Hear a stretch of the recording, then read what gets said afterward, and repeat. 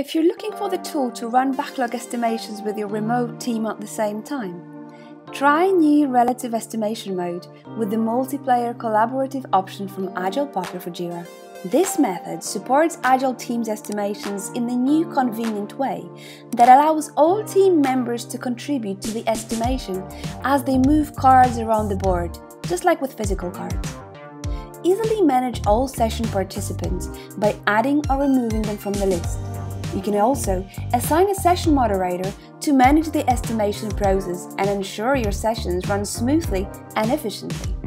During the session, all you have to do is select the first reference item from the backlog on the left and place it on the board.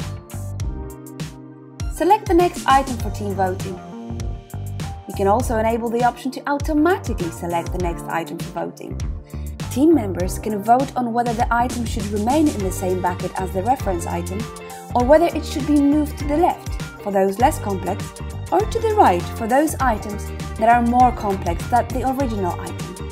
After each round of voting, the session moderator can reset the voting, reveal the votes, and finally save the estimates for the voted items. Session participants can vote on selected cards to quickly reach consensus, but also to discuss multiple items in detail and ensure they are understood equally by all participants. When you're done with sorting the issues, assign the values to each bucket.